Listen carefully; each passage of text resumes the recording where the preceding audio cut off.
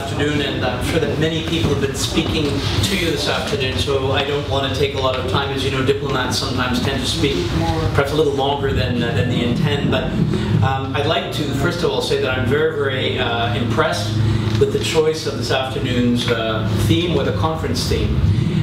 Coming from a country that's multicultural and what we consider to be a very open society, we have our own challenges in Canada, but I think it's fair to say that we have a model that has worked.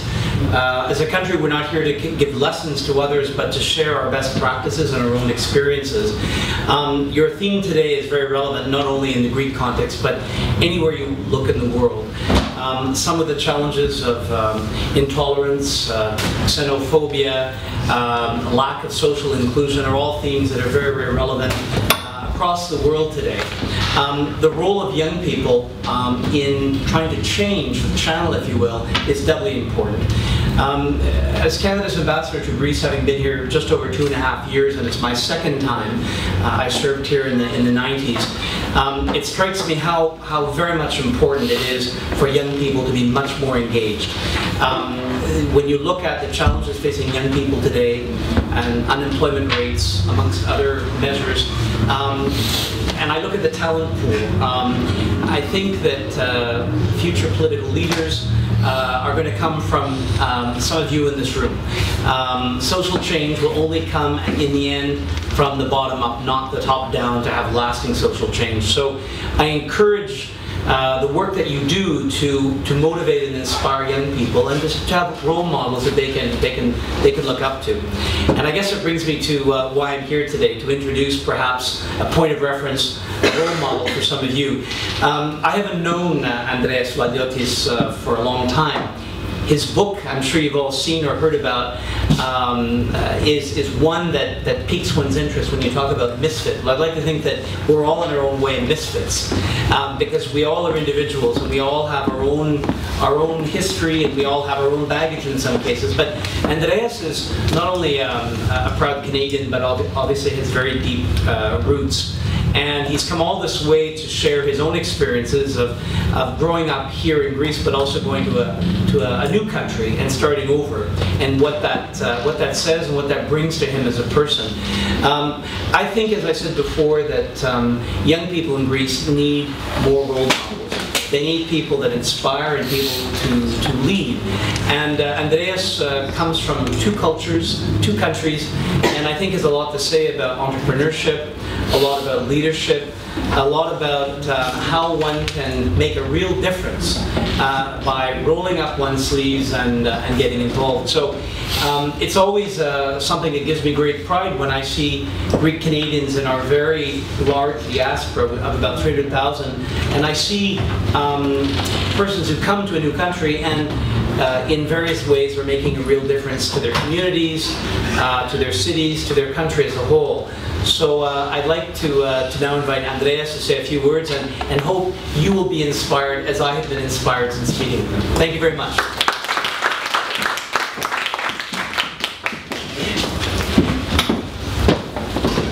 Thank you very much, Ambassador, and it feels great to be here. It's actually an honor to be back in my birth country, even though my intent is to scandalize you just a little bit with my message.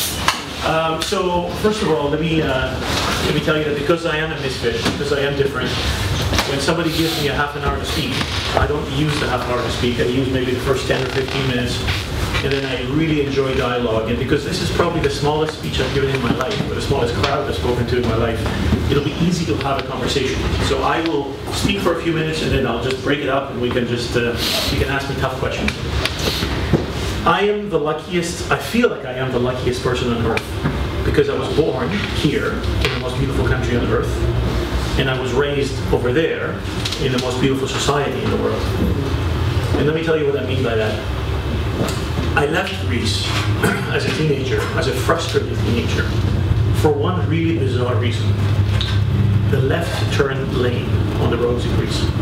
How many of you have experienced lining up on the left turn red light in Greece with your car? And even though you are obeying the law and you're waiting in the left turn lane, some other Greek guy who thinks is much smarter than you comes in front of you blocks half the intersection, waits to turn left, and when the light turns red, turns green, they go ahead of them. And in fact, sometimes it's another one, and another one, and another one. So my issue with Greece since I was a kid, which had real implications for me because I was a bit of a different kid, was that Greece is actually not a very free society. It's not a very democratic society.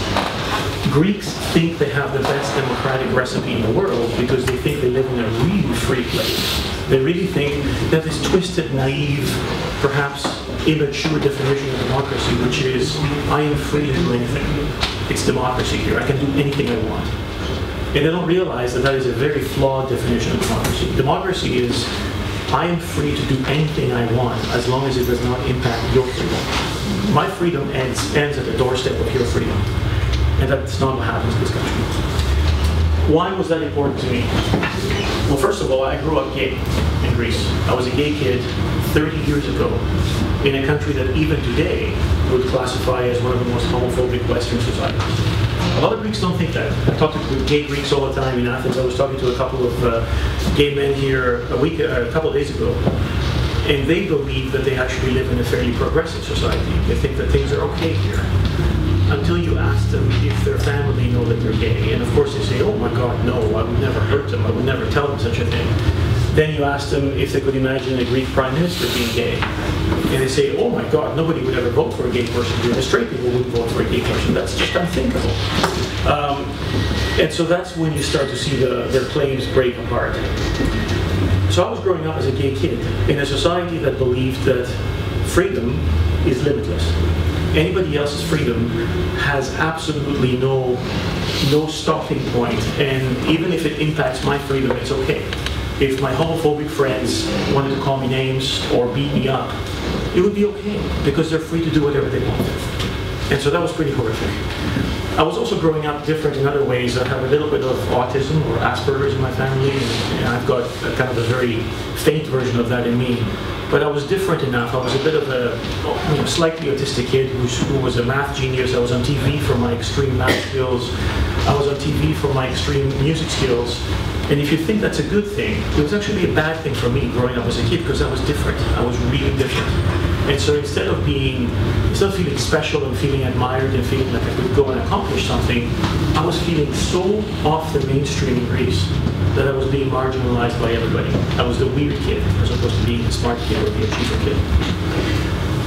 What I loved about Canada, and I had the good fortune of being exposed to Canada as a little kid, was that it was the exact opposite society. First of all, in Canada, the definition of democracy is correct. My freedom ends where yours begins. The only thing that binds us as Canadians, the only value that I believe is truly our national value in Canada, is the value of mutual respect. That's the only thing that makes us Canadians. We respect each other. It's not our race, because we're of every race. It's certainly not our language, because even though we have 2 official languages, in reality we speak about 100 languages. It's not our religion. It's not anything else at all. It's just the way we think. And we have developed this incredible national value that is mutual respect. I'll respect you no matter who you are, no matter how you speak, and no matter where you're from. And so for me, that was beautiful. That was an absolute magnet. It was a country that really drew me in. But ultimately, it's evidence that speaks for itself. I showed up as a misfit kid in a country full of misfits. Because as the ambassador said, we're all misfits. It's just that in Canada, we can be misfits. In Canada, we celebrate our differences. We actually take our differences in my country and we elevate them into national assets. We feel fortunate to have gay leaders in society, autistic leaders in society, black leaders in society. We don't think of any of these things as charitable work. We don't think of them as, okay, maybe we should accommodate the minority, or maybe we should be a slightly more balanced society and let a gay person be a leader as well. It's not a favor. It's actually an asset. We realize how much richer we become as a society by having this incredible mosaic of perspectives and experiences. So I'll very quickly run you through my story in 3 minutes or less, and then I'll shut up and let you ask me questions. I started out there as a crazy Greek kid with the big afro hairdo in the middle of the Canadian prairies in a very conservative little Canadian town, and instantly thrived. And the reason I was able to thrive is because I stood out. In Canada, standing out is a good thing. In Greece, I was terrified of standing out, but I showed up there and everybody loved the fact that I was from somewhere else. I spoke with an accent. I had all kinds of strange things about me. I was a musician, I was gay, I was creative, I was weird, I had no patience, and every one of those things was an asset. So my life kind of took off unusually quickly in that country. By the time I was 25 years old, I had already created my first career. I had literally created my own first job by going to a big staffing agency and convincing them that perhaps they could start exporting senior Canadian staff, IT professionals, to the Persian Gulf. Because the Persian Gulf was a very labor-starved, specialized labor-starved part of the world. And I happened to know a little more about it because I had come from Greece. So at least I had a bit of an advantage in that respect as well. So I went to the staffing agency and I said, listen, why don't you start exporting Canadian professionals to the Gulf? I'll run that division for you.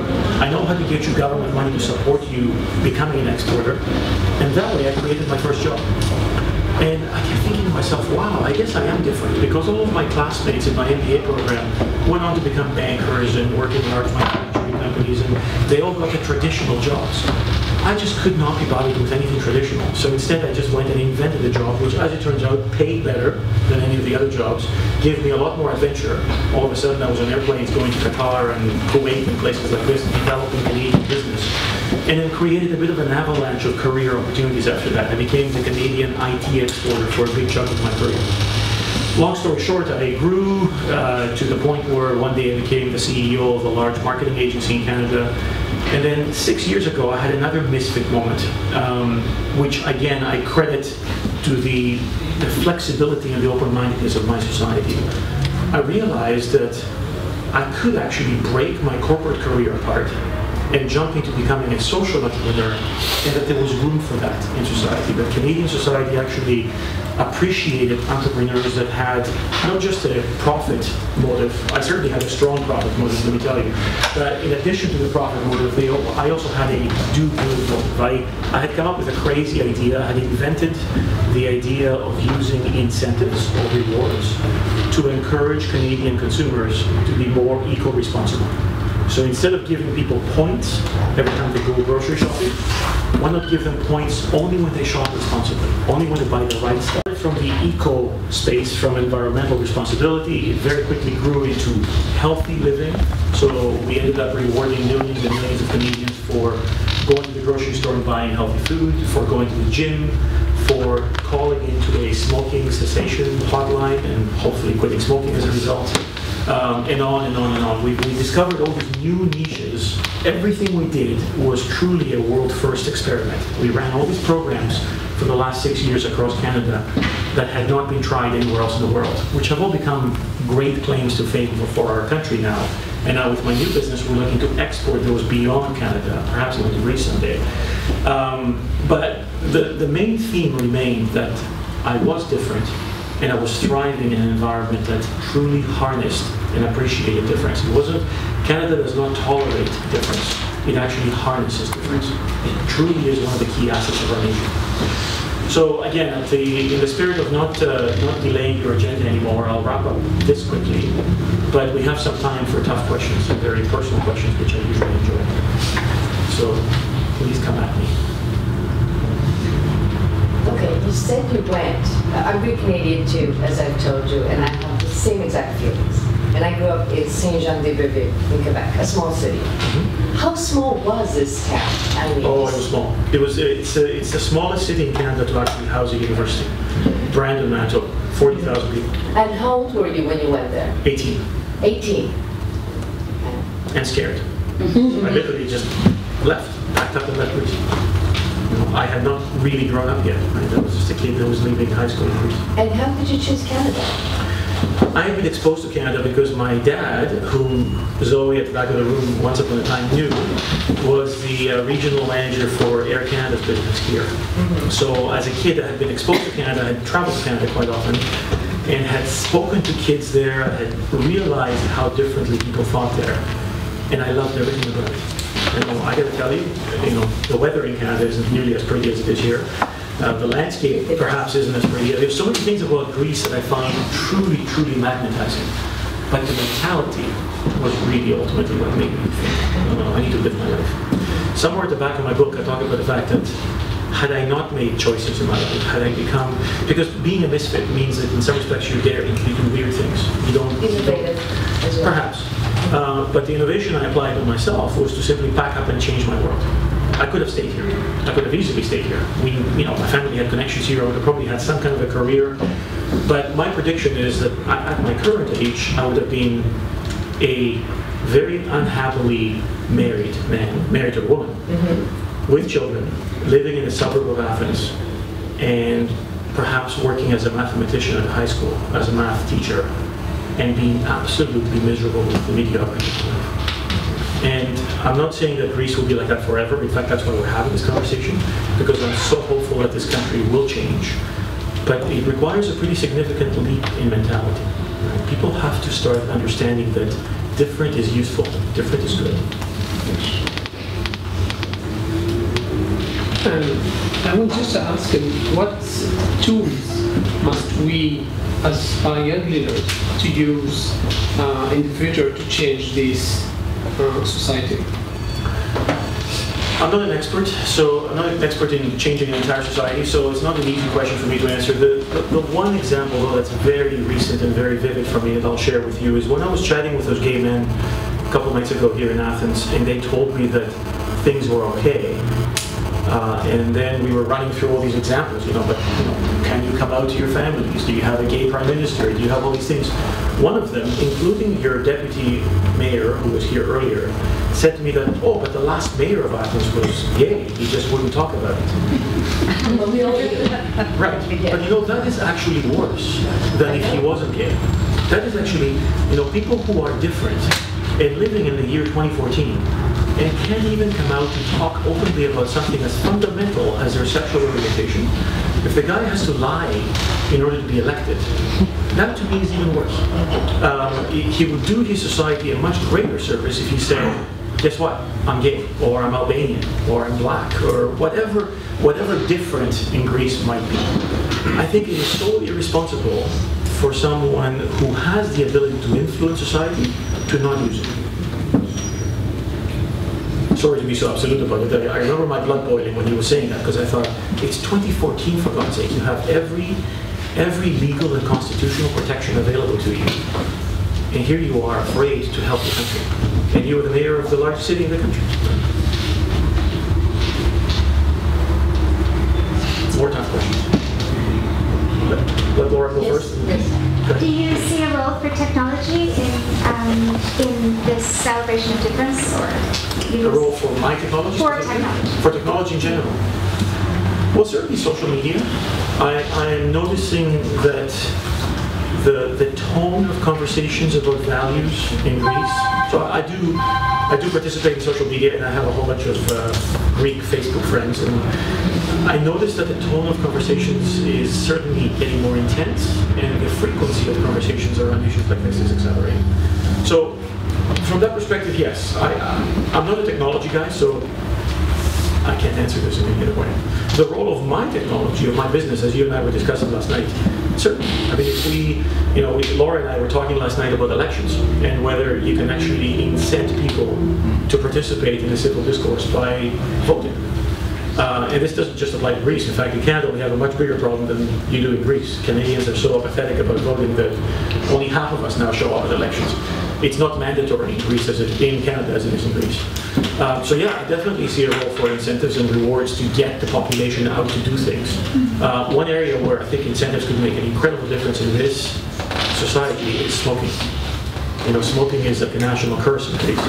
And I think it would be so easy to start rewarding people to take the tiny, tiny little nudge steps towards quitting. Not necessarily reward them for quitting, but reward them for reading something, for downloading a little app on their phones, or for phoning into a smoker's helpline. The most basic little steps that would start the shift of the population towards healthy behavior.